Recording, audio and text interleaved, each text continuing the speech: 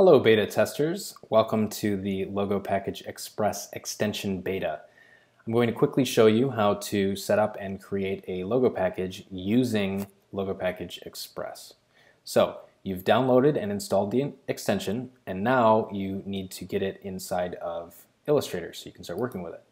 So all you have to do is go to Window, Extensions, and then select Logo Package Express from the drop-down. I have 3 in here because I'm doing testing, but you should only see 1. That will open up the panel window. I'm going to take the panel window and attach it to the right side here so that it's out of the way. And now we can begin working. So this is a final artwork file, and I just want to make a selection of my final artwork and do Set Logo. This creates a new file with logo package and then the name of the original artwork file that you selected your artwork inside of. And we have generated this new artboard that fits perfectly to the artwork, and we can see that our original artwork was in CMYK mode.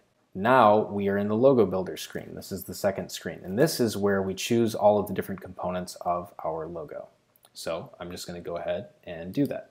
I have a logo mark. So I'll select the mark, I'll go to the logo mark section, and I will do set logo mark. Okay, we've set it, we have a nice thumbnail, we know what it looks like. Now we go to logo type, click set logo type, and we'll go to tagline and do set tagline. Okay, so I've made a mistake. My tagline is eco power, but I accidentally only selected eco. That's okay. You can delete and reset any of these components as much as you would like. So I'll just hit the trash can button to delete it, go back in and make a proper selection of my whole tagline and set tagline. Great, now everything looks good. Now we are ready to make our logos. So now, because our artwork is in CMYK, we're ready to make our print logos. So I'll come down to make print logos, select it, and automatically all of the different versions of the logo are created. Now we're taken to our first export window. This is the export for print window because we are currently making our print logos. So this is the last chance you have to review the artwork to make sure you selected everything correctly, that everything looks good. And I'm noticing that there are some logos in here that there are some components that I don't really need. For example, these inverted logos, I see some duplicates. I do not need just a green tagline because I have that up here, and I do not need just a white logo type because I have that in reverse, and the same thing with the green logo mark here. So I will delete those because the only things I'm really interested in this case for inverted are these 3 different logos here. You can also, instead of just deleting individual logos, you can delete whole rows or whole columns if you don't need an entire color scheme or you don't need an entire component just by itself. Perhaps you never really intended to have the tagline and the logo type together in this way, and you could simply delete all of these and they won't be exported. Or maybe you don't want to have grayscale versions of your logo. You can select that entire row, delete it, and they will not be exported. In this case, I'm going to do everything. And now it's time to export. So all we have to do is go to Export Print Logos, and this is going to open a Finder window or an Explorer window if you're on PC, and you just need to navigate to your logo package folder. If you haven't created a logo package folder, you can just create a new folder and save your logos there. So I'm going to choose this Leaf logo package, click Open. When I click Open, I see another pop-up window that's going to ask me for the prefix. The prefix is typically the client's name, and in this case I'm just going to call it Leaf. And this will be what shows up at the beginning of all your file names. So I'll click OK.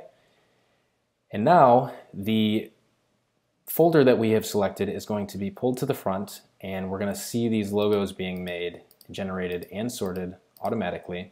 And this is how we can keep track of when the export is going to be finished, and also make sure that our logos are being exported. So we can see underneath this, these selections are moving through and exporting, and everything is getting exported to our package. All right, so that's done, and now we can close this window. And the next thing that we're going to do is our web logos. So let's select Make Web Logos. It'll go through and it'll generate the web logos, and it has changed the document color mode from CMYK to RGB because we're going to use RGB colors for the web. Now we have all of these versions again, and again I don't need this green tagline or these two pieces of artwork, so I am happy with everything else and I am ready to export again. So I'll click Export Web Logos. I'll choose the same folder and I'll use the same prefix. And now we're going through and exporting the web logos. So that'll take just a second, and now we are completely done. We have a complete logo package with all of the print and web logos that we wanted. Everything is named perfectly, and we're good to send this to the client. So that is how you make a logo package with Logo Package Express.